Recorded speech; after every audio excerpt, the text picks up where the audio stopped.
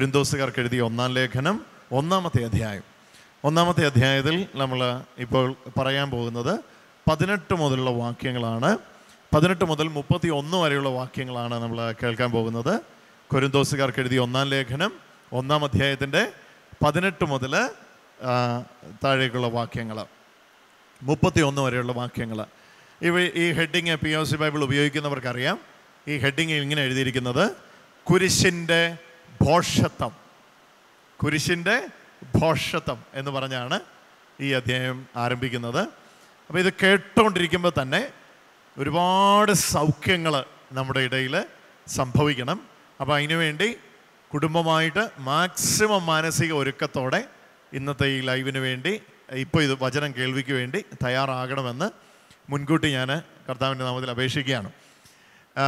കുരിശിൻ്റെ ഭോഷത്വം എന്ന് പറയുന്ന ഒരു വിഷയം. അപ്പോൾ എന്താണ് ഈ കേൾക്കാൻ പോകുന്നത്? കുരിശ് ഒരു ഭോഷത്വമാണോ? നമുക്കെല്ലാം കുരിശ് അങ്ങേയറ്റം ആദരണീയമായ ഒരു വസ്തുവാണ്. ഈ കുരിശിന് ഇത്രയും ഒരു ആദരവ് വന്നത്, അല്ലെങ്കിൽ ആദരണീയ വസ്തുവായി കുരിശ് മാറിയത് ഈശോ കുരിശിൽ മരിച്ച ശേഷമാണ്. ഈശോയുടെ കാലഘട്ടത്തിൽ ഒരുപാട് പേരെ ക്രൂശിൽ തറച്ച് കൊല്ലുന്ന റോമൻ നിയമം ഉണ്ടായിരുന്നു. റോമൻ നിയമം പിൽക്കാലത്ത്, കുരിശിൽ തറച്ച് കൊല്ലുന്ന നിയമം പിൽക്കാലത്ത് ഇല്ലാതാവുകയാണ് ചെയ്തത്. അപ്പോൾ ആ കാലഘട്ടത്തിൽ ഈശോ മാത്രമല്ല കുരിശിൽ തൂക്കപ്പെട്ട് മരിക്കപ്പെട്ടത്, ഈശോയെ പോലെ അനേകർ കുരിശിൽ തൂക്കപ്പെട്ട് മരിച്ചിട്ടുണ്ട്. എന്നാൽ എല്ലാ കോടതികളും മാറി മാറി വിസ്തരിച്ചിട്ടും ഞാൻ ഈ മനുഷ്യനിൽ ഒരു തെറ്റും കാണുന്നില്ല എന്ന് സകല കോടതികളും വിധി കൽപ്പിച്ച, ഭരണാധികാരികളും വിധി കൽപ്പിച്ച ഏതെങ്കിലും മനുഷ്യൻ നിഷ്ഠൂരമായ ക്രൂശുമരണത്തിന് വിധേയനാവുക എന്ന് പറയുന്നത് അതുവരെ ലോക ചരിത്രത്തിൽ കാലഘട്ടത്തിൽ സംഭവിച്ചിട്ടില്ലാത്ത ഒരു വലിയ യാഥാർത്ഥ്യമായിരുന്നു എന്നുള്ളതും വളരെ പ്രസക്തമാണ്. നമുക്കറിയാം, ഈശോയുടെ ഇടത്തും വലത്തും 2 കുരിശും, ആ കുരിശിൽ 2 കള്ളന്മാരും ഈശോയോടൊപ്പം ക്രൂശിക്കപ്പെട്ടിരുന്നു. എന്നാൽ ഈശോ ക്രൂശിൽ തറയ്ക്കപ്പെട്ടതിന് ശേഷമാണ് കുരിശിൻ്റെ പ്രാധാന്യവും കുരിശിലൂടെ വെളിപ്പെടുന്ന വചനത്തിൻ്റെ ശക്തിയുമൊക്കെ നമ്മൾ കാണാൻ തുടങ്ങിയത്. ഇപ്പം നമ്മൾ കേൾക്കുന്ന കൊരിന്തോസുകാർക്ക് എഴുതിയ 1-ാം ലേഖനത്തിൻ്റെ 18 മുതലുള്ള വാക്യങ്ങളിലും ഇത് തന്നെയാണ് പറയുന്നത്. കുരിശിൻ്റെ ഭോഷത്വം, കുരിശിൻ്റെ ഭോഷത്വം വഴി ദൈവം ചെയ്യുന്ന വലിയ അത്ഭുതം. ഹല്ലേലൂയ. അപ്പോൾ ഇതിൻ്റെ മുഖവര എന്നോണം ആദ്യത്തെ 3 വാക്യങ്ങളും, അതിൻ്റെ പ്രധാന ചിന്ത എന്നോണം അടുത്ത 4 വാക്യങ്ങളും, പിന്നീടുള്ള ഏറ്റവും വലിയ ആഴമായ ചിന്ത എന്നോണം അവസാനത്തെ 2 വാക്യങ്ങളും, 31-ാമത്തെ വാക്യവും ഉപസംഹാരവും. അങ്ങനെയാണ് ഈ ഖണ്ഡികയുടെ ഘടന. അപ്പം ഞാനതൊന്ന് മുൻകൂട്ടി പറഞ്ഞത് നിങ്ങൾക്കത് പഠിക്കുവാൻ താല്പര്യമുള്ളവർക്ക് എളുപ്പത്തിൽ അത് മനസ്സിലാക്കാൻ വേണ്ടിയാണ്. സോ നമ്മളിപ്പോൾ ഈ വായിക്കുന്ന ഈ പോർഷനിൽ നാശത്തിലേക്ക് ചരിക്കുന്നവർക്ക് കുരിശിൻ്റെ വചനം ഭോഷത്വമാണ്. രക്ഷയിലേക്ക് ചരിക്കുന്ന നമുക്കോ അത് ദൈവത്തിൻ്റെ ശക്തി അത്രേ. അപ്പോൾ കുരിശിൻ്റെ വചനത്തിൽ, അല്ലെങ്കിൽ കുരിശിൽ ഒരു വലിയ ദൈവശക്തിയുണ്ട് എന്നുള്ളത് പൗലോസ് ശ്ലീഹ കൊരിന്തിൽ വന്നപ്പോൾ പറയുകയാണ്. ക്രൂശിതനായ ഈശോ, ക്രൂശിക്കപ്പെട്ടവനായ ക്രിസ്തു, കുരിശിൻ്റെ വചനം, ക്രൂശിതനായ യേശുവിൻ്റെ വാക്കുകൾ, കുരിശിൽ പൂർത്തീകരിച്ച പ്രവൃത്തി, അതിന് ഒരമാനുഷിക ശക്തിയുണ്ടെന്ന് പൗലോസ് ശ്ലീഹ പരിശുദ്ധാത്മാവിൽ നിറഞ്ഞ് നമ്മോട് പറയുകയാണ്.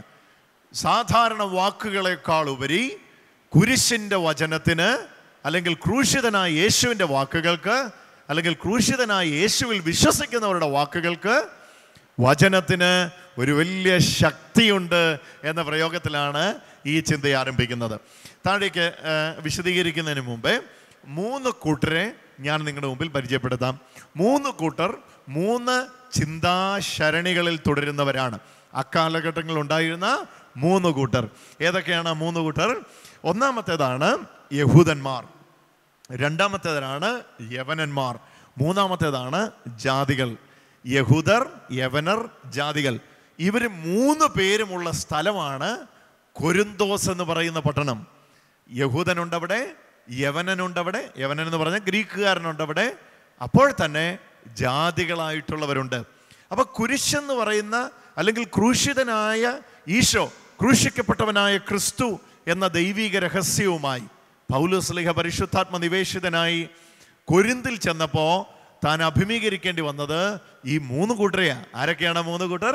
യഹൂദന്മാർ, യവനന്മാർ, ജാതികൾ. അപ്പോൾ ക്രൂശിനെ താൻ പ്രസന്റ് ചെയ്തപ്പോൾ മൂന്ന് കൂട്ടരും മൂന്ന് തരത്തിലാണ് കുരിശിനോട് അപ്രോച്ച് ചെയ്തത്. അതാണ് ഈ വാക്യത്തിൽ നമുക്ക് അടുത്തതായിട്ട് വായിക്കാൻ കഴിയുന്നത്. എന്താണ് ഇവിടെ വിശദീകരിക്കുവാൻ പൗലോസ്ലീഹ ആഗ്രഹിക്കുന്നത്? ഞാൻ 22 വായിക്കാം. യഹൂദന്മാർ അടയാളങ്ങൾ ആവശ്യപ്പെടുന്നു. അപ്പോൾ യഹൂദൻ്റെ വീക്ക്നെസ് എന്ന് പറയുന്നത് സയൻസാണ്. സയൻസ് ആൻഡ് വണ്ടേഴ്സ്, അടയാളങ്ങൾ ആഗ്രഹിക്കുന്നു. യഹൂദന്മാർ അടയാളം ആവശ്യപ്പെടുന്നു.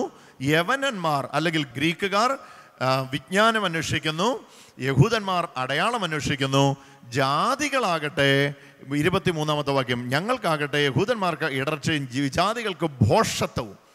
അപ്പം യഹൂദന്മാർ അടയാളം അന്വേഷിക്കുന്നു. ഇവിടെ രണ്ടാമത്തെ ഗ്രൂപ്പാകുന്ന യവനന്മാർ ജ്ഞാനം അന്വേഷിക്കുന്നു. ജാതികൾക്കാകട്ടെ ഇതെല്ലാം ഭോഷത്വമാണ്. അപ്പോൾ ഈ മൂന്ന് ഗ്രൂപ്പിനിടയിലേക്ക് പൗലോസ്ലീഹ ക്രൂശിതനായ ഈശോയെ പ്രസൻറ്റ് ചെയ്യുകയാണ്. അപ്പോൾ അവരുടെ അപ്രോച്ച് എന്താണ് ക്രൂശിതനായ യേശുവിനോട്? അപ്പോൾ യഹൂദനാണ് ഒന്നാമത്തെ ചോദ്യം ചോദിക്കുന്നത്, ക്രൂശിൽ വല്ല അടയാളങ്ങളുണ്ടോ? കുരിശിൽ വല്ല അടയാളങ്ങളുണ്ടോ? യവനനാ രണ്ടാമത്തെ ചോദ്യം ചോദിക്കുന്നേ, കുരിശിൽ വല്ല ജ്ഞാനവുമുണ്ടോ? ജാതികളാണ് മൂന്നാമത്തെ ചോദ്യം ചോദിക്കുന്നത്. ഇതെല്ലാം വെറും ഭോഷത്വമല്ലേ? അപ്പം യഹൂദൻ്റെ ഒന്നാമത്തെ ചോദ്യത്തിനും യവനൻ്റെ രണ്ടാമത്തെ ചോദ്യത്തിനും ജാതികളുടെ മൂന്നാമത്തെ ചോദ്യത്തിനുമുള്ള ഏക ഉത്തരമായി പൗലോസ്ലീഹ പ്രസംഗിക്കുന്നു ക്രൂശിക്കപ്പെട്ട ക്രിസ്തുവിനെ. അതാണ് ആ ചിന്ത. പൗലോസ്ലീഹ പ്രസംഗിക്കുന്നു ക്രൂശിക്കപ്പെട്ട ക്രിസ്തുവിനെ. അതാണ് നമ്മൾ ഈ വാക്യത്തിൽ കണ്ടത്. യഹൂദന്മാർക്ക് ഇടർച്ച. ഒന്നുകൂടെ ഞാൻ ആ വാക്യം വായിക്കാം. നിങ്ങൾക്ക് ആ വാക്യം എടുക്കുവാൻ താല്പര്യമുണ്ടെങ്കിൽ കൊരിന്തോസുകാർക്ക് എഴുതിയ 1-ാം ലേഖനം 1-ാം അധ്യായത്തിൻ്റെ 22 മുതലുള്ള വാക്യങ്ങളാണ്. യഹൂദന്മാർ അടയാളം ആവശ്യപ്പെടുന്നു, ഗ്രീക്കുകാർ വിജ്ഞാനം അന്വേഷിക്കുന്നു, ഞങ്ങളാകട്ടെ യഹൂദർക്ക് ഇടർച്ചയും വിജാതികൾക്ക് ഭോഷത്വമായ ക്രൂശിക്കപ്പെട്ട ക്രിസ്തുവിനെ പ്രസംഗിക്കുന്നു. അപ്പം ഞങ്ങൾ ക്രൂശിക്കപ്പെട്ട ക്രിസ്തുവിനെ പ്രസൻറ്റ് ചെയ്യുകയാണ്. എന്തുകൊണ്ടാണ് ക്രൂശിക്കപ്പെട്ട ക്രിസ്തുവിനെ പ്രസൻറ്റ് ചെയ്തത്? അപ്പം ഈ മൂന്ന് ചിന്തയിലാണ് ഇനി കൊരിന്ത്യാലേഖനം മുഴുവൻ മുമ്പോട്ട് പോകുന്നത്. ഏത് മൂന്ന് ചിന്തയിലാ? അടയാളം, ജ്ഞാനം, ഈ ജാതികൾക്ക് ഭോഷത്വം. അപ്പം ജാതികൾക്ക് ഭോഷത്വമായതാണ് ദൈവത്തിൻ്റെ ജ്ഞാനമായ ക്രിസ്തുവെന്നും ക്രിസ്തുവിൻ്റെ ക്രൂശെന്നും വിശദീകരിക്കുന്ന ഭാഗങ്ങളിലേക്ക് അപ്പോസ്തലൻ നമ്മെ കൊണ്ടുപോവുകയാണ്. അപ്പോൾ ഇനി കൊരിന്ത്യാലേഖനം വായിക്കാൻ ഈ 3 താക്കോൽ എടുത്താൽ മതി. ആദ്യത്തെ 3 അധ്യായം നിങ്ങൾ തുറന്നാൽ നിങ്ങൾക്ക് അവിടെ കാണാൻ കഴിയും ജ്ഞാനമാണ് സംസാരിക്കുന്നത്.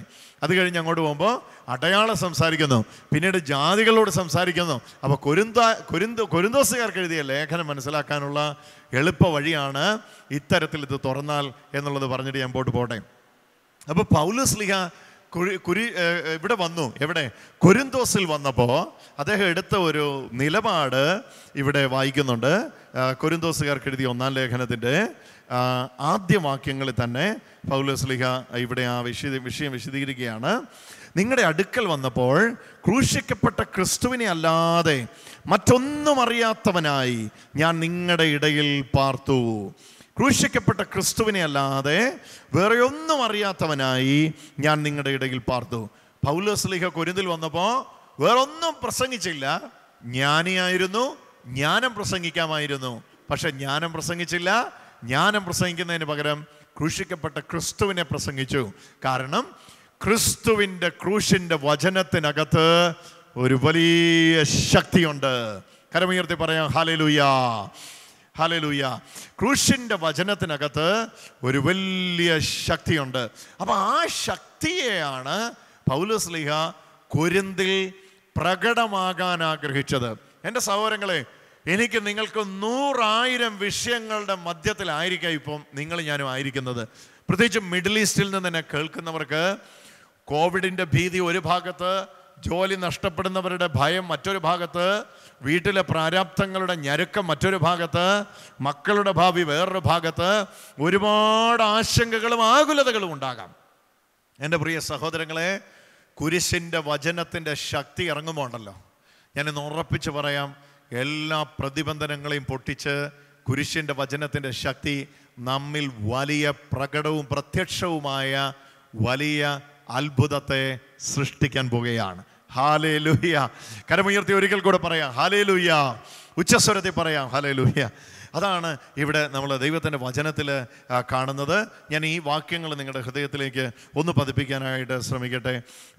ഇവിടെ അപ്പോസ്തലനായ പൗലോസ് പറയുന്ന പല ചിന്തകളിൽ ഏറ്റവും പ്രധാനപ്പെട്ട ഒരു ചിന്ത ഇതാണ്. കൊരിന്തിൽ വന്നപ്പോൾ കൊരിന്തിൽ വന്നപ്പോൾ വാഗ്ദാനത്തോടു കൂടെ സംസാരിച്ചില്ല. ഹല്ലേലൂയ. കൊരിന്തോസുകാർക്ക് എഴുതിയ 1-ാം ലേഖനം 2-ാം അധ്യായത്തിൻ്റെ 1-ാമത്തെ വാക്യം നോക്കൂ. സഹോദരന്മാരെ, ഞാൻ നിങ്ങളുടെ അടുക്കൽ വന്നപ്പോൾ ദൈവത്തെ പറ്റി സാക്ഷ്യപ്പെടുത്തിയത് വാഗ്ദാനത്താലോ വിജ്ഞാനത്താലോ അല്ല. നിങ്ങളുടെ ഇടയിലിരുന്നപ്പോൾ യേശുക്രിസ്തുവിനെ കുറിച്ചല്ലാതെ, ക്രൂശിതനായവനെ കുറിച്ചല്ലാതെ. ഞാൻ വായിക്കുന്ന കൊരിന്തോസുകാർക്ക് എഴുതിയ 1-ാം ലേഖനം 2-ാം അധ്യായത്തിൻ്റെ 2-ാമത്തെ വചനമാണ്. നിങ്ങളുടെ ഇടയിലിരുന്നപ്പോൾ യേശുക്രിസ്തുവിനെ കുറിച്ചല്ലാതെ, അതും ക്രൂശിതനായവനെ കുറിച്ചല്ലാതെ മറ്റൊന്നിനെ കുറിച്ചും അറിയേണ്ടതില്ല എന്ന് ഞാൻ തീരുമാനിച്ചു. കൊരിന്തിൽ ചെന്നപ്പോൾ പൗലോസ്ലീഹ ഒരസാധാരണ തീരുമാനം കൈക്കൊണ്ടു. ആ തീരുമാനം ഇവിടെ വായിക്കുന്നത്, നിങ്ങളുടെ ഇടയിലിരുന്നപ്പോൾ യേശുക്രിസ്തുവിനെ കുറിച്ചല്ലാതെ, എന്നിട്ട് എടുത്തു പറയാ, അതും ക്രൂശിതനായവനെ കുറിച്ചല്ലാതെ മറ്റൊന്നിനെയും കുറിച്ച് അറിയേണ്ടതില്ല എന്ന് ഞാൻ തീരുമാനിച്ചു. പൗലോസ്ലീഹയ്ക്ക് വലിയ നിശ്ചയവും തീരുമാനവും ഉണ്ടായിരുന്നു. കൊരിന്തിൽ ചെല്ലുമ്പോൾ വേറൊന്നും പറയരുത്. കൊരിന്തുകാർ പറയും ജ്ഞാനം പറയാൻ. കാരണം കൊരിന്തിൽ ജ്ഞാനം ഇഷ്ടമുള്ള യവനന്മാരുണ്ട്. യഹൂദന്മാർ ചോദിക്കും അടയാളം കാണിക്കാൻ. പക്ഷേ ഞാൻ അടയാളത്തിലേക്ക് പോകത്തില്ല, ഞാൻ ജ്ഞാനത്തിലേക്ക് പോകുകയില്ല. ഞാൻ വായി തുറന്നാൽ ക്രൂശിതനായ ഈശോയെക്കുറിച്ച് മാത്രം പറയും. I will preach the finished work of Jesus. ഞാൻ യേശുവിൻ്റെ കുരിശിലെ പൂർത്തീകരണ പ്രവൃത്തി മാത്രം ഞാൻ പറയും. അതെങ്ങനെ പറയും? അതാണ് നമ്മളിവിടെ വായിക്കുന്നത്. വാഗ്ദാനത്താലോ വിജ്ഞാനത്താലോ അല്ല. അപ്പോൾ എന്തുകൊണ്ടാണ് ഈ വാഗ്ദാനത്താലേ എന്നുള്ള വാക്കൊക്കെ ചിലപ്പം മനസ്സിലാക്കാനായിട്ട് ബുദ്ധിമുട്ട് വരും. എക്സലൻസി ഓഫ് സ്പീച്ചാണ് അവിടെ ഉദ്ദേശിച്ചിരിക്കുന്നത്. വാഗ്വൈഭവത്തോടു കൂടിയുള്ള സംസാരം. അപ്പോൾ പൗലോസ്ലീഹ കൊരിന്തിൽ വന്നപ്പോൾ വാഗ്വൈഭവത്തോടെ സംസാരിച്ചില്ല. അതവിടെ പറയുന്നത്. വാഗ്വൈഭവത്തോടെയോ വിജ്ഞാനത്താലോ അല്ല സംസാരിച്ചത് കൊരിന്തിൽ വന്നപ്പോൾ. അപ്പോൾ വാക്ചാതുര്യം ഉപയോഗിച്ചില്ല, പിന്നെ വിജ്ഞാനം ഉപയോഗിച്ചില്ല. പിന്നെ എന്നാ പ്രസംഗിച്ചേ? ക്രൂശിക്കപ്പെട്ട ക്രിസ്തു, കുരിശിൽ മരിച്ച ക്രിസ്തു, കുരിശിൽ മരിച്ച് ഉയർത്തെഴുന്നേറ്റ ക്രിസ്തു, ക്രൂശിതനായ ക്രിസ്തു. ഇത് മാത്രമാണ് കൊരിന്തിൽ വെച്ച് വായി തുറന്ന് പറഞ്ഞത്. എന്തുകൊണ്ടാണ് അത് മാത്രം പറഞ്ഞത്? 1-ാം അധ്യായത്തിൽ നമ്മൾ കണ്ടു, കുരിശിന്റെ വചനം നശിച്ചു പോകുന്നവർക്ക് ഭോഷത്വമാ, പക്ഷെ വിശ്വസിക്കുന്ന നമുക്ക് വേണ്ടി ചുറ്റിലും വ്യാപരിക്കുന്ന ഒരു വലിയ ദൈവശക്തിയാണ്. അപ്പോൾ അദ്ദേഹം കാണാൻ ആഗ്രഹിച്ചത് കുരിശിനെ ഉയർത്തുക, ക്രൂശിതനായവനെ ഉയർത്തുക, യേശുവിൻ്റെ കുരിശിലെ പ്രവൃത്തിയെക്കുറിച്ച് പറയുക. അത് പറയുമ്പോൾ ഒരു വലിയ ദൈവശക്തിയുടെ ഔട്ട്പോറിംഗ് ഉണ്ടാകും. വലിയ ദൈവശക്തിയുടെ വെളിപ്പെടുത്തലുണ്ടാകും. ആ വെളിപ്പെടുന്ന ദൈവശക്തിയാൽ വ്യക്തികളുടെ വിഷയങ്ങൾ പരിഹരിക്കപ്പെടും എന്ന് അദ്ദേഹം ഉറച്ചിരുന്നു. കരമുയർത്തി പറയാം ഹല്ലേലൂയ എന്ന് അദ്ദേഹം ഉറച്ചു തീരുമാനിച്ചു. ഞാൻ വേറൊന്നും പറയല, ക്രൂശിതനായ യേശുവിനെ പറ്റി മാത്രമേ പറയുള്ളൂ. അതിനകത്തൊരു വലിയ ദൈവശക്തിയുണ്ട്. ഇന്ന് ഈ ലൈവിന് വേണ്ടി ഒരുങ്ങിയപ്പോൾ ഞാനും തീരുമാനിച്ചു, എത്ര നേരം സംസാരിച്ചാലും ഇന്ന് നിങ്ങളുടെ മുമ്പിൽ കുരിശ് വരച്ച് കാട്ടുകയല്ലാതെ വേറൊന്നും ചെയ്യുകയില്ല. വേറൊന്നും പറയാനില്ലേ എന്ന് ചോദിച്ചാൽ വേറൊന്നും പറയാനില്ല. കാരണം ക്രൂശിതനായ ക്രിസ്തുവിൻ്റെ വചനത്തിൻ്റെ ശക്തിയാൽ വെളിപ്പെട്ട് വരുന്ന ആ ദൈവശക്തിക്കൊത്തവണ്ണം വേറെ ഒന്നുമില്ല. ഹല്ലേലൂയ. സ്വരമുയർത്തി പറയാം ഹല്ലേലൂയ. അപ്പൊ എല്ലാവരും എന്നോട് ചേർന്നൊന്ന് പറഞ്ഞേ, കുരിശിന്റെ വചനത്തിന്റെ ശക്തിയെ ഞാൻ സ്വീകരിക്കുന്നു. നെഞ്ചോട് കൈ ചേർത്ത് വെച്ച് പറഞ്ഞ എല്ലാവരും, കുരിശിന്റെ വചനത്തിന്റെ ശക്തിയെ ഞാൻ സ്വീകരിക്കുന്നു. ഉറച്ചു പറഞ്ഞോണം, കുരിശിൻ്റെ വചനത്തിൻ്റെ ശക്തിയെ ഞാൻ സ്വീകരിക്കുന്നു. കുരിശിൻ്റെ വചനത്തിൻ്റെ ശക്തിയെ ഞാൻ സ്വീകരിക്കുന്നു. ഹല്ലേലൂയ. അതാണ് നമ്മളിവിടെ വായിക്കുന്നത്. വേറൊന്നും ഞാൻ പറയുന്നില്ല, കുരിശിൻ്റെ വചനത്തിൻ്റെ ശക്തിയെ ഞാൻ സ്വീകരിക്കുന്നു. നോക്കിയേ, വാഗ്വിലാസത്തോലും വിജ്ഞാനത്താലുമല്ല നിങ്ങളുടെ ഇടയിലിരുന്നപ്പോൾ ക്രിസ്തുവിനെ കുറിച്ചല്ലാതെ, എന്നിട്ട് അടുത്ത് പറയാം, അതും ക്രിസ്തുവിനെ കുറിച്ച് ഒത്തിരി പറയാനുണ്ട്. പക്ഷേ അടുത്തത് എടുത്തു പറയുകയാണ്. 2-ാം വാക്യത്തിൻ്റെ 2-ാം അധ്യായം, കൊരിന്തോസുകാർക്ക് എഴുതിയ 1-ാം ലേഖനം 2-ാം അധ്യായത്തിൻ്റെ 2-ാം ഭാഗത്തിൻ്റെ അവസാന ഭാഗം നോക്കിയേ, അതും ക്രൂശിതനായവനെ കുറിച്ചല്ലാതെ മറ്റൊന്നിനെക്കുറിച്ചും അറിയേണ്ടതില്ലെന്ന് ഞാൻ തീരുമാനിച്ചു. ഹല്ലേലൂയ. അപ്പം എന്നിട്ട് അടുത്ത് പറയുക, നിങ്ങളുടെ മുമ്പിൽ ഞാൻ ദുർബലനായും ഭയചകിതനായും ഇരുന്നു. പൗലോസ്ലീഹ ഭയചകിതനായിരുന്നു എന്ന്. പൗലോസ്ലീഹ ദുർബലനായിരുന്നുവെന്ന് വിശ്വസിക്കാൻ പറ്റുന്നില്ല അല്ലേ? എന്തായിരുന്നു പൗലോസ്ലീഹയെ ദുർബലനാക്കിയ കാര്യം? എന്തായിരുന്നു പൗലോസ്ലീഹയെ ഭയചകിതനാക്കിയ കാര്യം? അതാ അടുത്ത വാക്യത്തിൽ പറയുന്നത്, നിങ്ങളുടെ മുമ്പിൽ ഞാൻ ദുർബലനായും ഭയചക്തനായും ഇരുന്നു. എൻ്റെ വചനവും പ്രസംഗവും വിജ്ഞാനം കൊണ്ടുള്ള വശീകരിക്കുന്നതായിരുന്നില്ല, പ്രത്യുത ആത്മാവിൻ്റെയും ശക്തിയുടെയും വെളിപ്പെടുത്തലായിരുന്നു. അപ്പോൾ അതായിരുന്നു അദ്ദേഹത്തിൻ്റെ ഭയം. എൻ്റെ വിജ്ഞാനം കയറി കുരിശിൻ്റെ വചനത്തിൻ്റെ ശക്തി വ്യക്തികളിൽ വരുത്തുന്ന രൂപാന്തരത്തെ തടയുമോ? ഏതൊരു പ്രസംഗകനെയും പിടിച്ചു കുലുക്കുന്ന ഒരസാധാരണ ആദർശം. ആർക്കാ കൊതിയില്ലാത്ത നല്ല വാക്ക് ഉപയോഗിച്ച് പ്രസംഗിക്കാൻ? സാഹിത്യം പഠിക്കാത്തവൻ പോലും പ്രസംഗിക്കാൻ വേണ്ടി സാഹിത്യ ശൈലി സ്വീകരിക്കുന്ന ആധുനിക കാലഘട്ടത്തിൽ ഇന്ന് നമ്മളതാ കാണുന്നത്. എനിക്കൊന്നുമില്ലെങ്കിലും ഞാനെല്ലാം ഉള്ളവനെ പോലെ എല്ലാവരുടെയും മുമ്പിൽ നടിക്കുമ്പോൾ, എല്ലാമുള്ള പൗലോസ്ലീഹ വാഗ്വിലാസത്തോടെ അല്ലാതെ, എക്സലൻസി ഓഫ് സ്പീച്ച് യൂസ് ചെയ്യാതെ, കണ്ടോ, വാഗ്വൈഭവം യൂസ് ചെയ്യാതെ, ജ്ഞാനം യൂസ് ചെയ്യാതെ, കണ്ടോ, 2-ാം നിങ്ങളുടെ മുമ്പിൽ ഞാൻ ദുർബലനും ഭയചകിതനുമായിരുന്നു. എന്തായിരുന്നു ഭയം? എൻ്റെ വചനവും എൻ്റെ പ്രസംഗവും വിജ്ഞാനം കൊണ്ട് വശീകരിക്കുന്നതായിരുന്നില്ല, പ്രത്യുത ആത്മാവിൻ്റെയും ശക്തിയുടെയും വെളിപ്പെടുത്തലായിരുന്നു. വിജ്ഞാനം കൊണ്ട് വശീകരിക്കാം. അങ്ങനത്തെ പ്രസംഗങ്ങളും ഉണ്ട് കേട്ടോ. വിജ്ഞാനം കൊണ്ട് വശീകരിക്കാം. ആ പ്രസംഗം കേട്ട് കഴിയുമ്പോൾ നമുക്ക് മനസ്സിലാകും, ഈ വ്യക്തി ഭയങ്കര ജ്ഞാനിയാണ്, എന്തോ അറിവാണുള്ളത്, ഭയങ്കര അഗാധമായ ജ്ഞാനം കിട്ടിയിരിക്കുന്ന ഈ മനുഷ്യന് വലിയ അറിവിൻ്റെ വലിയ കേദാരമാണ് ഈ വ്യക്തി എന്ന് നമുക്ക് തോന്നുകയും ചെയ്യും. അങ്ങനെയൊക്കെയാണ് നമ്മൾ ചിന്തിക്കുകയും ചെയ്യും. പക്ഷേ രാഷ്ട്രീയ പ്രസംഗവും സാഹിത്യ പ്രഭാഷണവും സുവിശേഷത്തിൻ്റെ പ്രസംഗവും തമ്മിലുള്ള വ്യത്യാസം എന്നാണെന്നറിയാമോ? അവിടെ എല്ലാം ജ്ഞാനത്തിൻ്റെ പ്രകടനമാ, എന്നാൽ ഇതിനകത്ത് ശക്തിയുടെ പ്രകടനമാ.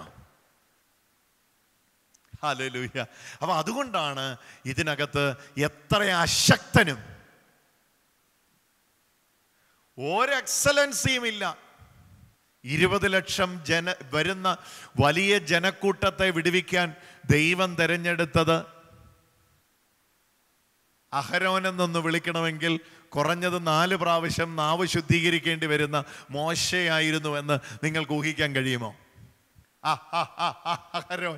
അങ്ങനെയല്ലാതെ അഹരോൻ എന്ന് സഹോദരനെ വിളിക്കാൻ കഴിയാത്ത വിക്കനായ തടിച്ച നാവുള്ള മോശയാണ് 20 ലക്ഷത്തോളം വരുന്ന വലിയ ജനസമൂഹത്തെ മിസ്രൈമിൽ നിന്ന് വിടുവിപ്പാൻ രാജാവിൻ്റെ മുമ്പിൽ നിർത്താൻ ദൈവം പദ്ധതിയിട്ടതെന്ന് വിശ്വസിക്കാൻ കഴിയുമോ? ഇവിടെയാണ് നമ്മൾ അറിയുന്നത്, ഇത് വാഗ്വൈഭവത്തിൻ്റെ ശക്തിയാൽ ഉണ്ടാക്കിയെടുക്കുന്ന ഒരു വൈകാരികതയുടെ പ്രകടനമല്ല. അത് പറയുമ്പോഴും ഒരു വാഗ്വൈഭവം വരുന്നു. അപ്പോൾ ഇത് വലിയൊരു ചലഞ്ചാണ്. ഇത് എനിക്കും നിങ്ങൾക്കും നമുക്കെല്ലാവർക്കും വരുന്ന ഒരു വലിയ ചലഞ്ചാണ്. 2 ചോയ്സ് ഇവിടെ വരികയാണ്. ഒന്ന്, ജ്ഞാനത്തിൻ്റെ വശീകരണ വാക്കുകൾ കൊണ്ട് കേൾവിക്കാരെ പിടിച്ചു നിർത്തുവാനുള്ള സ്വയത്തിൻ്റെ ശ്രമം. 2, ദൈവശക്തി ഇറങ്ങിക്കോട്ടെ. എൻ്റെ വാക്കും എൻ്റെ വാക്കും എൻ്റെ നോട്ടോ എൻ്റെ ചിരിയും എൻ്റെ ബോഡി ലാംഗ്വേജും എൻ്റെ ഹെയർ സ്റ്റൈലും എൻ്റെ ഡ്രസ് കോഡും ഒന്നും അവിടെ പ്രശ്നമല്ല. ദൈവശക്തി ഇറങ്ങട്ടെ, ദൈവശക്തി വ്യക്തികളെ രൂപാന്തരപ്പെടുത്തട്ടെ എന്ന് പറയുന്ന വലിയ ചിന്ത, ആ വലിയ ചിന്തയാണ് അപ്പോസ്തലന്റെ മനസ്സിലേക്ക് വന്നത്. അപ്പോൾ അപ്പോസ്തലൻ ഇവിടെ പറയുകയാണ്, എൻ്റെ വചനവും പ്രസംഗവും വിജ്ഞാനം കൊണ്ട് വശീകരിക്കുന്നതായിരുന്നില്ല, പ്രത്യുത ആത്മാവിൻ്റെയും ശക്തിയുടെയും വെളിപ്പെടുത്തലായിരുന്നു. എന്നാ കാര്യം? അടുത്ത ഒന്ന് ശ്രദ്ധിച്ച് കേട്ടോണം. 5-ാമത്തെ വാക്യം, കൊരിന്തോസുകാർക്ക് എഴുതിയ 1-ാം ലേഖനം എടുക്കുക. വാക്യം 2-ാം അധ്യായത്തിൻ്റെ 5-ാം വാക്യം. ബൈബിളുള്ള എല്ലാവരും എടുക്കുക. കൊരിന്തോസുകാർക്ക് എഴുതിയ 1-ാം ലേഖനം 2-ാം അധ്യായത്തിൻ്റെ 5-ാമത്തെ വാക്യം. നിങ്ങളുടെ വിശ്വാസത്തിൻ്റെ ആധാരം മാനുഷിക ജ്ഞാനമല്ല ആകാതെ ദൈവശക്തി ആകുന്നതിനായിരുന്നു അത്. നിങ്ങളുടെ വിശ്വാസത്തിന് ആധാരം മാനുഷിക ജ്ഞാനമല്ല. Excellency of speech അല്ല, is not the basis of your faith, but the power of God. ജ്ഞാനത്തിൻ്റെ വശീകരണ വാക്കുകളല്ല. നോക്കിയേ, നിങ്ങളുടെ വിശ്വാസത്തിൻ്റെ അടിസ്ഥാനം മാനുഷിക ജ്ഞാനമാകാതെ. അപ്പോൾ നമ്മൾ വിചാരിക്കും ഈ മനുഷ്യന് ജ്ഞാനമൊന്നും ഇല്ലായിരിക്കുമെന്ന്.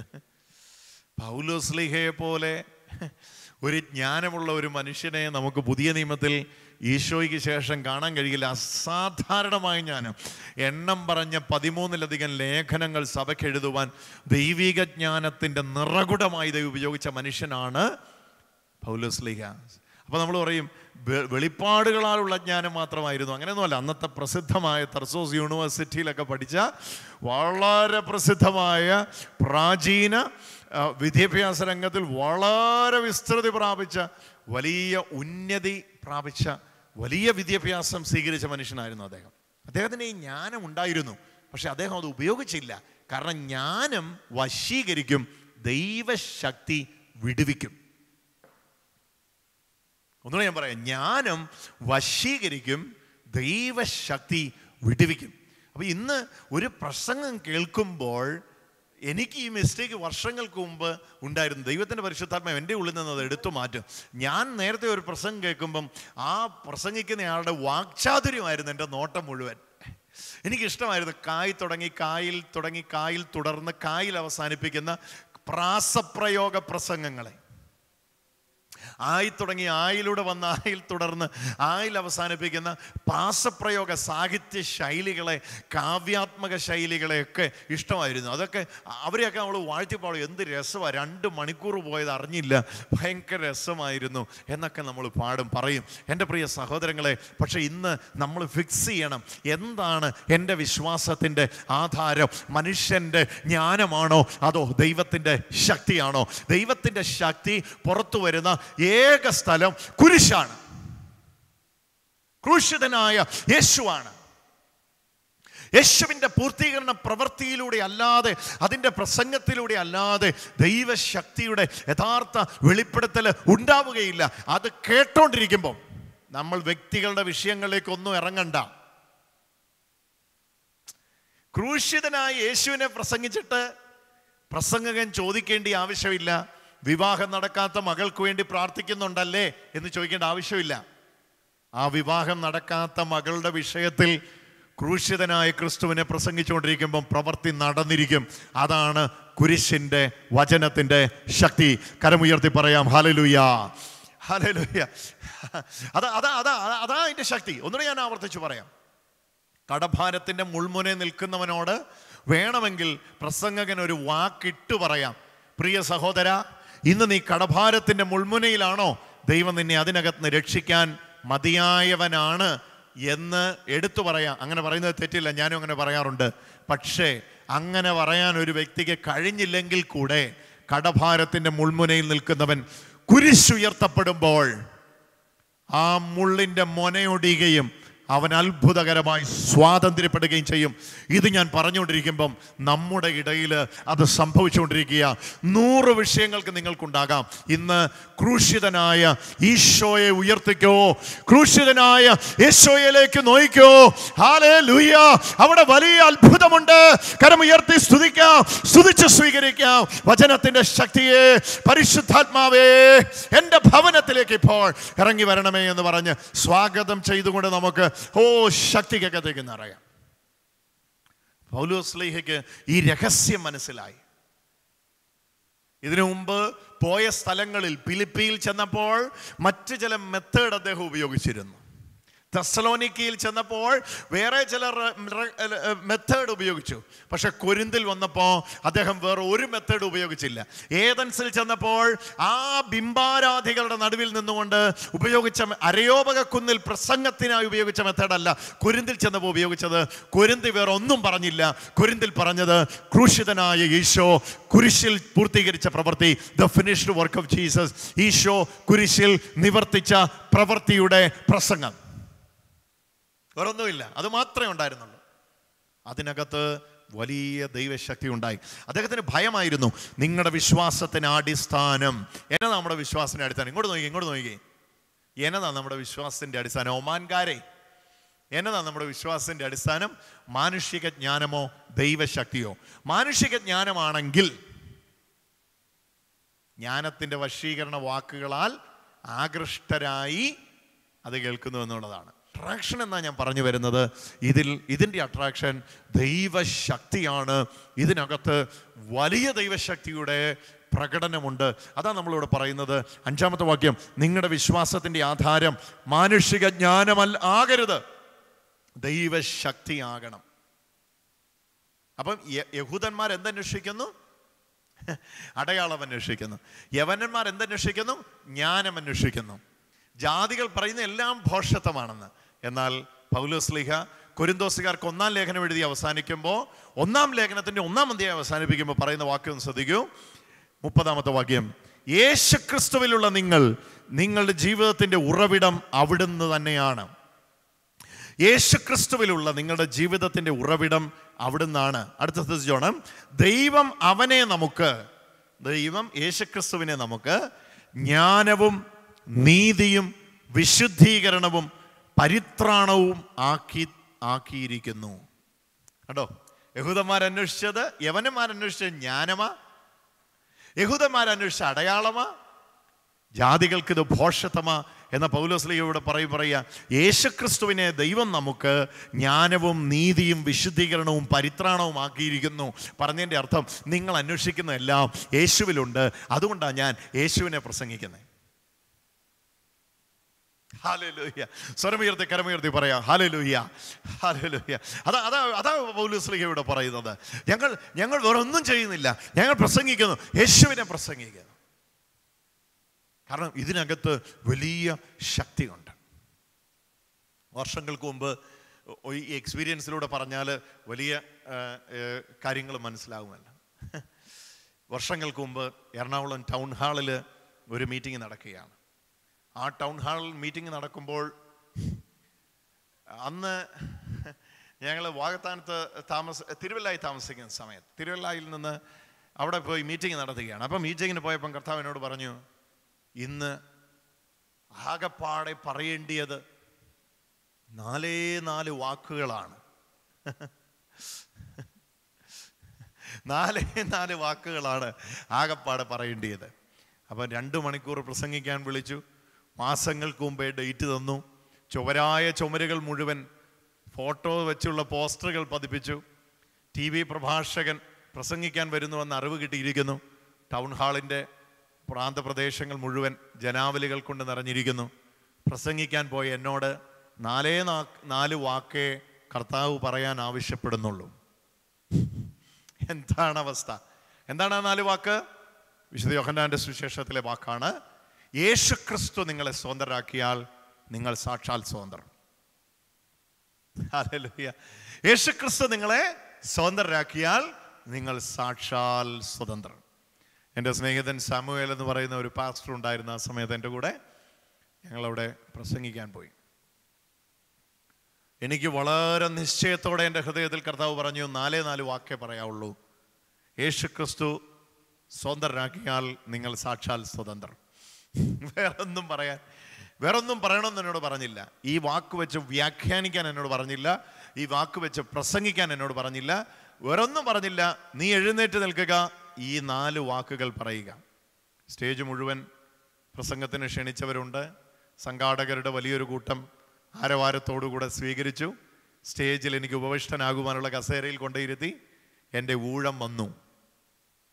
പ്രസംഗത്തിനായി എഴുന്നേറ്റ് നിന്നു, മൈക്ക് അടുപ്പിച്ച് പിടിച്ചു. ആദ്യമായി ഈ വാക്ക് പറഞ്ഞു. ആരുടെയും മുഖത്തൊരു വ്യത്യാസവുമില്ല. യേശുക്രിസ്തു സ്വതന്ത്രരാക്കിയാൽ സാക്ഷാൽ സ്വതന്ത്രർ. 1-ാം പ്രാവശ്യം പറഞ്ഞു, 2-ാം പ്രാവശ്യം പറഞ്ഞു, ജനം കൈയടിച്ചു, വളരെ സന്തോഷിച്ചു. 3-ാം പ്രാവശ്യവും അത് തന്നെ പറഞ്ഞു. യേശുക്രിസ്തു നിങ്ങളെ സ്വതന്ത്രരാക്കിയാൽ നിങ്ങൾ സാക്ഷാൽ സ്വതന്ത്രർ. വേറൊന്നും പറയാൻ വേണ്ടി പറഞ്ഞില്ല. 4-ാം പ്രാവശ്യം പറഞ്ഞു. ഞാൻ നോക്കിയപ്പോൾ ചിലർക്കൊക്കെ അലോസരമായിട്ട് തോന്നി എന്താണ് ഈ വാക്ക് തന്നെ വീണ്ടും വീണ്ടും ആവർത്തിക്കുന്നത്.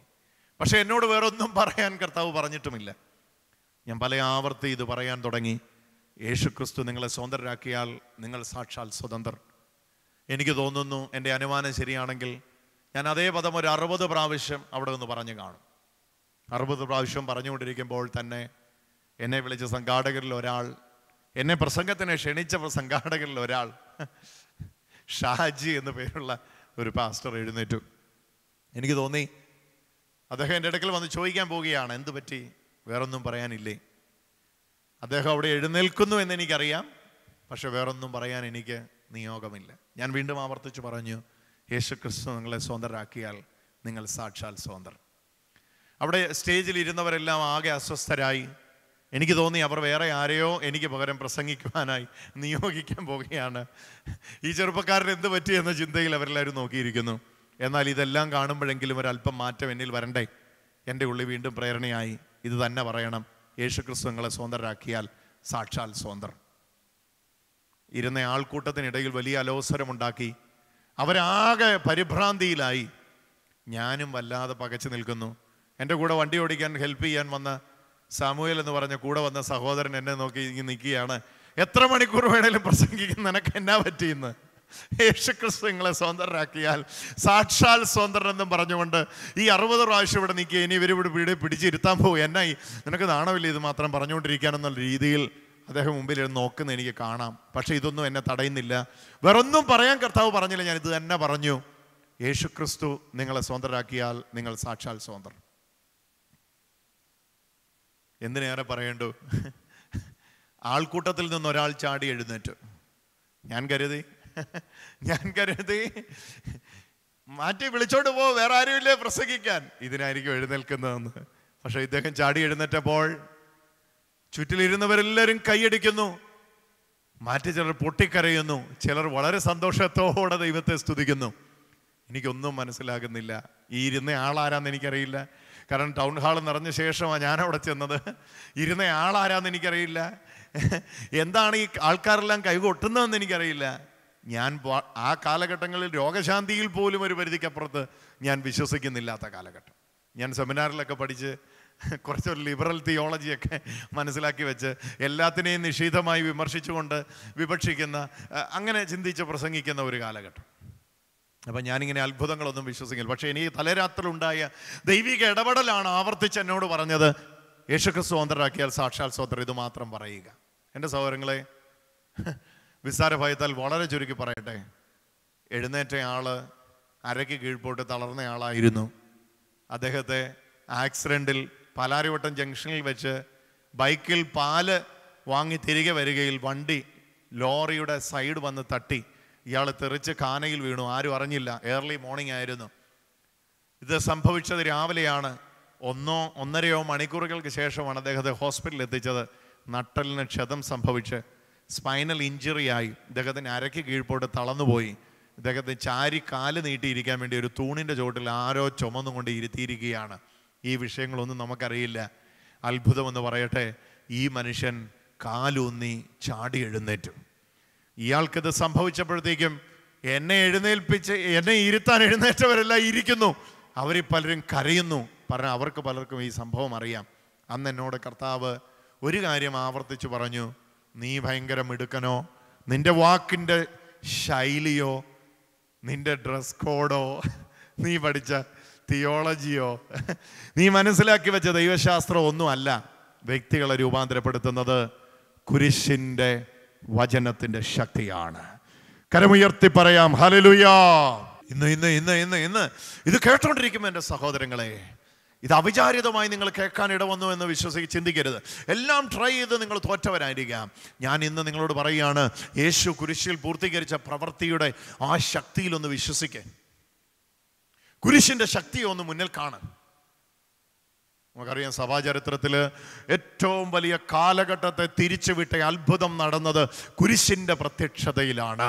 ഹല്ലേലൂയ. റോമൻ ചക്രവർത്തിമാർ ക്രിസ്ത്യാനികളെ നായാട്ട് മൃഗത്തെ വേട്ടയാടുന്ന പോലെ, നായാട്ട് മൃഗം പോയി വേട്ടയാടുന്നത് പോലെ, നായാട്ട് നടത്തുന്നത് പോലെ, ഉണ്ടോ, സ്ലോട്ടർ ആടിനെ കൊണ്ടുപോകുന്ന പോലെ റോമൻ ചക്രവർത്തിമാർ മാറി മാറി ക്രിസ്ത്യാനിത്വത്തെ മുടിച്ച് തേച്ച് കഴുകി ഇല്ലാതാക്കുമെന്ന് കച്ചകെട്ട് എഴുന്നേറ്റപ്പം ഒരു ചക്രവർത്തിക്ക് കർത്താവ് കുരിശിന്റെ ദർശനം കൊടുത്തു. കുസ്തന്തിനോസ്, നിങ്ങൾ സഭാചരിത്രം വായിച്ചു നോക്കിക്കോ. കുസ്തന്തിനോസ് ചക്രവർത്തിക്ക് കുരിശിന്റെ ദർശനം കൊടുത്തു. സഭ തകർത്ത് മുടിച്ചില്ലാതാക്കി അവശേഷിച്ചതിൽ നിന്ന് സഭ വീണ്ടും എഴുന്നേറ്റ് വന്നു. കണ്ടോ, കുരിശിൽ തുടങ്ങിയ വിപ്ലവം 3 നൂറ്റാണ്ടുകൾക്ക് ശേഷം 320കളിൽ കുസ്തന്തിനോസിന്റെ മുമ്പിൽ യുദ്ധത്തിന് പോയ കുസ്തന്തിനോസിന് കുരിശിന്റെ രൂപത്തിന്റെ വെളിപാട് കിട്ടി. ആ കിട്ടിയ വെളിപാടിൽ ചെറിയ സേനയോടുകൂടെ വലിയ സേനയെ കീഴടക്കി. അങ്ങനെ ഒരൊറ്റ രാത്രി കൊണ്ട് റോമൻ ചക്രവർത്തിയായിരുന്ന ആ മനുഷ്യൻ ക്രിസ്ത്യാനിയായി മാറി. കുരിശിന്റെ ദർശനം വ്യക്തികളെ രൂപാന്തരപ്പെടുത്തുന്നതാ. സ്വീകരിച്ചോ സഹോദരങ്ങളെ? വീട്ടിലേക്ക് കുരിശിന്റെ ശക്തിയെ സ്വീകരിച്ചോ? വിളിച്ചു പറഞ്ഞോ? കരമുയർത്തി ഹല്ലേലൂയ. യേശുവേ, ഇന്ന് ഇന്ന് ഇന്ന് എന്ത് വലിയ മതിലായിക്കോട്ടെ നിങ്ങളുടെ മുമ്പിൽ നിൽക്കുന്നേ, എത്ര വലിയ പാറക്കെട്ടായിക്കോട്ടെ നിങ്ങളുടെ മുമ്പിൽ നിൽക്കുന്നേ, നിങ്ങൾ തീർന്നു പോകുമെന്ന് എല്ലാവരും പറയുന്ന ഒരു സാഹചര്യത്തിലായിരിക്കാം നിങ്ങൾ നിൽക്കുന്നേ. കുരിശിന്റെ ശക്തി ഉപയോഗിച്ച് use the power of the cross. Cross is powerful. When Jesus was nailed on the cross, അതാണ് ആ ചിന്ത നിങ്ങളുടെ ഹൃദയത്തിൽ വരേണ്ടിയത്. കുരിശിൽ തന്നെ ആ കള്ളനും ക്രൂശിക്കപ്പെട്ടെ, പക്ഷെ കുരിശ് ശക്തമായി മാറിയത് എൻ്റെ കർത്താവ് ആ കുരിശിലോട്ട് കയറിയപ്പോഴാ. Hallelujah. Today the cross is the most powerful weapon ever you can use. അതുകൊണ്ടാണ് പൗലോസ് ഗലാത്യർക്ക് ലേഖനം എഴുതുമ്പോൾ പറയുന്നത്, ഞാൻ ആ വാക്യം കൂടെ വായിക്കാം. എനിക്കോ, നിങ്ങൾ ആ വാക്യം കൂടെ ഒന്ന് ശ്രദ്ധിക്കണേ സഹോദരങ്ങളെ. ഹല്ലേലൂയ. യേശുവേ ആരാധന. ഇത് പറഞ്ഞുകൊണ്ടിരിക്കുമ്പോൾ തന്നെ വലിയ ദൈവശക്തിയെ ഞാനിവിടെ അനുഭവിക്കുന്നു. നിങ്ങളിലേക്കും അത് ഇറങ്ങി വരട്ടെ. ഹല്ലേലൂയ. 14-ാമത്തെ വാക്യം, ഗലാത്യർക്ക് എഴുതിയ ലേഖനം 6-ാം അധ്യായം 14-ാമത്തെ വചനം. എടുത്ത് വായിക്കാൻ കഴിയുമെങ്കിൽ എടുക്കുക. നിങ്ങൾക്ക് ആർക്കെങ്കിലും വായിക്കാൻ പറ്റുമെങ്കിൽ ഉറക്കെ വായിച്ചു കൊള്ളുക. 14-ാമത്തെ വാക്യം, നമ്മുടെ കർത്താവായ യേശുവിൻ്റെ കുരിശിലല്ലാതെ മറ്റൊന്നിലും മേന്മ ഭാവിക്കാൻ എനിക്കില്ലായിരിക്കട്ടെ. വേറൊന്നിലും മേന്മയില്ല. എന്നേലും മേന്മ എനിക്കുണ്ടായിട്ടുണ്ടെങ്കിൽ കുരിശു വഴി, കുരിശു വഴി, കുരിശു വഴി. അതാ ഒന്നുകൂടെ ഞാൻ വായിക്കാം. ഗലാത്യർക്ക് എഴുതിയ ലേഖനം 6-ാം അധ്യായത്തിന്റെ 14-ാമത്തെ വചനം ശ്രദ്ധിച്ച് കേൾക്ക്. നമ്മുടെ കർത്താവായ യേശുവിൻ്റെ കുരിശിലല്ലാതെ, യേശുവിലെന്ന് പോലും അല്ല പറയുന്നത്, യേശുവിൻ്റെ കുരിശിലല്ലാതെ എനിക്ക് കുരിശിലല്ലാതെ മറ്റൊന്നിലും മേന്മ ഭാവിക്കാൻ എനിക്കിടയാതിരിക്കും. അവനെ പ്രതി ലോകം എനിക്കും ഞാൻ ലോകത്തിനും ക്രൂശിക്കപ്പെട്ടിരിക്കുന്നു. പൗലോസ് തൻ്റെ ശരീരത്തിൽ കുരിശടയാളം ധരിച്ചിരുന്നു. അതാണ് 17-ാമത്തെ വാക്യത്തിൽ പറയുന്നത്. ഇനി ആരും എന്നെ ബുദ്ധിമുട്ടിക്കരുത്, എന്തെന്നാൽ ഞാൻ എൻ്റെ ശരീരത്തിൽ യേശുവിൻ്റെ അടയാളങ്ങൾ ധരിക്കുന്നു. ഗലാത്യർക്ക് എഴുതിയ ലേഖനം 6-ാം അധ്യായത്തിന്റെ 17-ാമത്തെ വാക്യം, ഇനിമേൽ ആരും എന്നെ ബുദ്ധിമുട്ടിക്കരുത്, എന്തെന്നാൽ ഞാൻ എൻ്റെ ശരീരത്തിൽ യേശുവിൻ്റെ അടയാളങ്ങൾ ധരിക്കുന്നു. ആർക്കും ബുദ്ധിമുട്ടിക്കാൻ പറ്റാത്തൊരു ജീവിതമുണ്ട്. അതേത് ജീവിതമാണെന്നറിയോ? കുരിശിൻ്റെ അടയാളം ശരീരത്തിൽ പതിപ്പിച്ച ജീവിതം. അവിടെ ഉപയോഗിച്ചിരിക്കുന്ന പദം സ്റ്റിഗ്മാറ്റ എന്ന ഗ്രീക്ക് വാക്കാണ്. നിങ്ങൾ പോയി വായിക്കണം. ബേണായിട്ട്, സ്കിന്നിനകത്ത് ബേണായിട്ടൊരു മാർക്ക് ഉണ്ടാക്കുക എന്നുള്ള അതിൻ്റെ യഥാർത്ഥ ഗ്രീക്ക് വാക്കിൻ്റെ അർത്ഥം. ഹോളി സ്ക്രാച്ചസ് എന്നാണ് അതിന് പറയുന്നത്. സ്കിന്നിൽ ഒരിക്കലും മാറ്റാൻ പറ്റാത്ത രീതിയിൽ ഞാൻ യേശുവിൻ്റെയാണ്, യേശുവിൻ്റെ കുരിശിൻ്റെയാണ്, കുരിശടയാളം അദ്ദേഹത്തിൻ്റെ ശരീരത്തിൽ കൊണ്ടു നടന്നുവെന്ന്. അതായിരുന്നു വിജയത്തിൻ്റെ രഹസ്യമെന്ന്. ഇനി ആരും എനിക്കൊരു പ്രയാസം വരുത്തരുതെന്ന് വെച്ച് ഞാൻ യേശുവിൻ്റെ കുരിശടയാളം എൻ്റെ ശരീരത്തെ വഹിക്കുവാൻ. See how powerful is the cross. Hallelujah. അതുകൊണ്ടാണ് ഭൂതാചാടനത്തിനും ഇന്നിപ്പോൾ നമ്മൾ ഭൂതാചാടനം എക്സോറസം എന്നൊക്കെ കേൾക്കുമ്പോൾ നമുക്ക് വലിയ എക്സൈറ്റ്മെൻറ്റ്. എങ്ങനെയാണ് ഭൂതം പോകുന്നത്? വിശുദ്ധ കുരിശിൻ്റെ അടയാളത്താലേ എന്ന് പറയുമ്പോൾ എങ്ങനെയാണ് ഇത് ബഹിഷ്കരിക്കപ്പെടുന്നത്? ഈ പറയുന്ന വ്യക്തി ഭയങ്കര പറയുന്ന വ്യക്തി ശക്തനായതുകൊണ്ടല്ല, ഉപയോഗിക്കുന്ന ടൂളിൻ്റെ ശക്തിയാണ്. The most powerful tool ever you can use is the mark of the cross. Mark of the cross is a sign of victory. ജയത്തിൻ്റെ അടയാളമാണ്. അതാ പൗലോസ്ലീഹ പറയുന്നത്, എനിക്ക് എന്നേലും മേന്മയുണ്ടെങ്കിൽ യേശുവിൻ്റെ കുരിശിലല്ലാതെ മേന്മ ഇല്ലേ ഇല്ലേ ഇല്ലേ ഇല്ല. അതുകൊണ്ട് എനിക്ക് ഒരു ദോഷം ആരും വരുത്തരുതെന്ന് വെച്ച് ഞാൻ എൻ്റെ ശരീരത്തിൽ ചൂടടയാളം ധരിച്ചിരിക്കുക. Hallelujah. What a victorious life is this. സഹോദരങ്ങളെ, എനിക്കെല്ലാം വിശദീകരിക്കണമെന്ന് താല്പര്യമുണ്ട്. കൊരിന്ത്യർ എപ്പോഴെങ്കിലും നമുക്ക് സമയം കിട്ടുമ്പം ഈ ജ്ഞാനം എന്ന വിഷയത്തെ എടുത്തൊന്ന് വിശദീകരിക്കണം. ജ്ഞാനം കാരണം യവനന്മാർ ജ്ഞാനമുണ്ടോ എന്ന് ചോദിച്ചപ്പം പൗലോസ്ലീഹ പറയുക, നിങ്ങൾ യഥാർത്ഥ ജ്ഞാനത്തെ കണ്ടിട്ടില്ല, യഥാർത്ഥ ജ്ഞാനം ക്രിസ്തുവാ. ഇതേ കോണ്ടക്സ്റ്റിലാണ് കൊളോസ്ലേഖനം എഴുതുന്നത് കേട്ടോ, പഠിക്കണം. അവിടെ പൗലോസ്ലീഹ പറയുന്നത്, അവനിലല്ലോ, ക്രിസ്തുവിലല്ലോ ദൈവത്തിൻ്റെ സർവ്വജ്ഞാനവും നിഗൂഢമായിരിക്കുന്നത്. അപ്പോൾ ദൈവത്തിൻ്റെ ജ്ഞാനം മുഴുവൻ ക്രിസ്തുവില. യവനന്മാരോട് പറയേ, യവനന്മാരെ, നിങ്ങൾക്ക് യഥാർത്ഥ ജ്ഞാനം കാണണം, ക്രിസ്തുവിലേക്ക് വാ. കാരണം ക്രിസ്തുവില ദൈവത്തിൻ്റെ ജ്ഞാനം. അതുകൊണ്ടാണ് പൗലോസ്ലീഹ യവനന്മാരുടെ അടുക്ക ചെന്നപ്പോൾ പ്രസംഗം മാറ്റിയില്ല, ക്രിസ്തുവിനെ പ്രസംഗിച്ചു. എന്നിട്ട് പറഞ്ഞു, real wisdom, if you are searching the real wisdom, you have to come to Jesus. The real wisdom is manifested only on the cross. So this is my humble exhortation tonight. Let us receive, all of us open our heart. This should be an enlightenment towards our eyes. Let every eyes of understanding being enlightened through this word. ഇന്ന് തുറക്കട്ടെ ദൈവത്തിൻ്റെ വചനത്തിൻ്റെ ശക്തിയാൽ. എനിക്ക് വേണമെങ്കിൽ ഒത്തിരി application ഇതോട് ചേർത്ത് പറയാം. ഇത് പറഞ്ഞുകൊണ്ടിരിക്കുമ്പോൾ അത് സംഭവിക്കുക, ഇത് പറഞ്ഞുകൊണ്ടിരിക്കുമ്പോൾ ഡിസ്ക് ശരിയാവുക. പെർഫ്യൂം, നിങ്ങൾ ഗൾഫിലൊക്കെ ഇരുന്നായിരിക്കും മിക്കവരും ഇപ്പോൾ കേൾക്കുക. നിങ്ങൾ ആരെങ്കിലും പെർഫ്യൂം അടിച്ചിട്ട് അടുത്തിരിക്കുന്ന ആളോട് പോയി ചോദിക്കാറുണ്ടോ, സ്മെല്ലുണ്ടോ എന്ന്? ആ ഫ്രാഗ്രൻസ് പെർഫ്യൂം നിങ്ങൾ അടിച്ചിട്ടുണ്ടെങ്കിൽ, പെർഫ്യൂം ചെയ്തിട്ടുണ്ടെങ്കിൽ മറ്റുള്ളവരിലേക്ക് പടരാതിരിക്കുമോ എന്ന് പറഞ്ഞ പോലെ തന്നെയാണ് കുരിശിൻ്റെ വചനം പ്രസംഗിച്ചിട്ട്, ഇനി ഇളയ മകൻ്റെ വിഷയമുണ്ടല്ലോ, അയ്യോ ഇനി മൂത്ത മകളുടെ വിഷയമുണ്ടല്ലോ, അയ്യോ അക്കാമ്മയുടെ വിഷയമുണ്ടല്ലോ. അക്കാമ്മ ചേച്ചിയല്ല, അവിടുത്തെ അക്കാമ്മ. അയ്യോ വിസയുടെ വിഷയമുണ്ടല്ലോ, അയ്യോ സ്പോൺസറിന്റെ വിഷയമുണ്ടല്ലോ, അയ്യോ കൊച്ചു കുഞ്ഞിന്റെ അലർജിയുടെ കാര്യമുണ്ടല്ലോ. അതൊക്കെ ചീള് കേസാ അച്ചായന്മാരെ. അയ്യോ ഇനി അയ്യോ ഇമിഗ്രേഷന്റെ കാര്യമുണ്ടല്ലോ, അയ്യോ ഇനി OET എനിക്ക് എഴുതാൻ മാറി, അയ്യോ എനിക്ക് മെമ്മറി കിട്ടുമോ, എനിക്കിനി ഇമിഗ്രേഷൻ ഇന്ന രാജ്യത്തേക്ക് ഞങ്ങൾ മൈഗ്രേറ്റ് ചെയ്യാൻ ഉദ്ദേശിക്കുന്നുണ്ടല്ലോ. കുരിശിന്റെ വചനത്തിന്റെ ശക്തി ആ പൊട്ടാത്ത കേട്ടുകളില്ല, അവിടെ തീർന്നു എല്ലാ ശാപവും. ഹല്ലേലൂയ.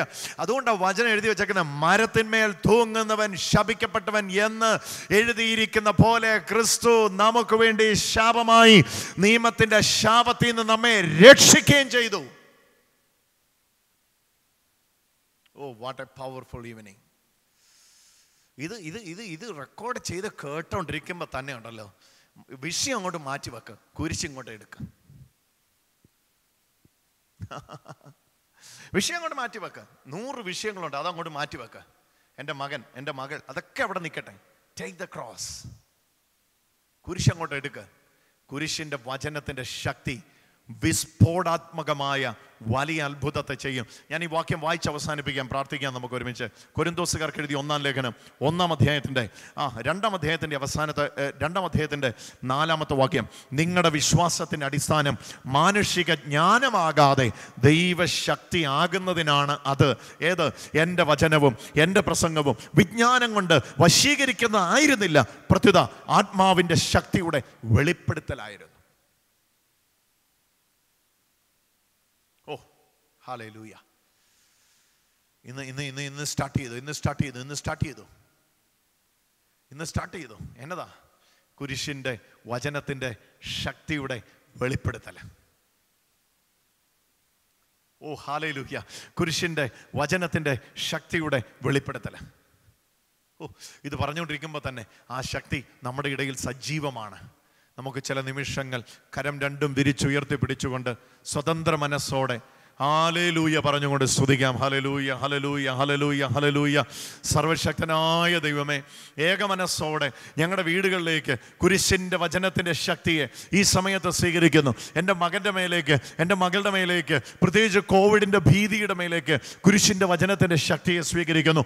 ഒമാനിൽ നിന്ന് ലൈവായിട്ട് ശുശ്രൂഷയിൽ പങ്കെടുക്കുന്നവർ, യുണൈറ്റഡ് സ്റ്റേറ്റ്സിൽ നിന്ന് കേൾക്കുവാൻ പോകുന്നവർ, കേരളത്തിൽ നിന്ന് കേൾക്കാൻ പോകുന്നവർ, യൂറോപ്പിൽ നിന്ന് കേൾക്കാൻ പോകുന്നവർ, കർത്താവേ, എല്ലാ മക്കളുടെ മേലേക്ക് കുരിശിന്റെ വചനത്തിന്റെ ശക്തി ഇപ്പോൾ തന്നെ പ്രത്യക്ഷപ്പെടട്ടെ. വലിയ അത്ഭുതമായിട്ട് ഇപ്പോഴത് മാറട്ടെ. ഭയങ്കരമായ അത്ഭുതങ്ങൾ സംഭവിക്കട്ടെ. യേശുവിൻ്റെ നാമത്തിൽ കുരിശിൻ്റെ വചനത്തിൻ്റെ ശക്തി ഓരോ വിഷയങ്ങളെയും ഏറ്റെടുക്കട്ടെ. കുരിശിൻ്റെ വചനത്തിൻ്റെ ശക്തി ചൂഴ്ന്നിറങ്ങിച്ചെല്ലട്ടെ. ഹൃദയ വിചാരങ്ങളുടെ ഉള്ളിലേക്ക് ഇറങ്ങിച്ചെല്ലട്ടെ. മനസ്സുകളുടെ ഉള്ളിലേക്ക് ഇറങ്ങിച്ചെല്ലട്ടെ. എല്ലാ ഭാരങ്ങളെയും പൊട്ടിക്കട്ടെ. എല്ലാ പിരിമുറുക്കങ്ങളെയും അഴിക്കട്ടെ. കുരിശിൻ്റെ വചനത്തിൻ്റെ ശക്തി ചങ്ങലകളെ പൊട്ടിച്ചെറിയട്ടെ. ബന്ധന കയറുകളെ അറുത്തുമാറ്റട്ടെ. കുരിശിൻ്റെ വചനത്തിൻ്റെ ശക്തി കെട്ടുകളെ പൊട്ടിക്കട്ടെ. വചനത്തിൻ്റെ ശക്തി വ്യാപിച്ചിറങ്ങട്ടെ. പരിശുദ്ധാത്മാവേ, സകല വിശുദ്ധരോട് ഒരുമിച്ച് നമുക്ക് പ്രാർത്ഥിക്കാം. പരിശുദ്ധ അമ്മയോട് ചേർന്ന് നമുക്ക് പ്രാർത്ഥിക്കാം. സകല വിശുദ്ധരോട് ചേർന്ന് പ്രാർത്ഥിക്കാം. അമ്മേ മാതാവേ, ഈ സമയത്ത് ഈ ലൈവിൽ പങ്കെടുക്കുന്ന, ഇത് കഴിഞ്ഞ് ശുശ്രൂഷ കേൾക്കാൻ പോകുന്ന എല്ലാ മക്കളെയും പുത്രന്റെ മുമ്പാകെ സമർപ്പിക്കണമേ.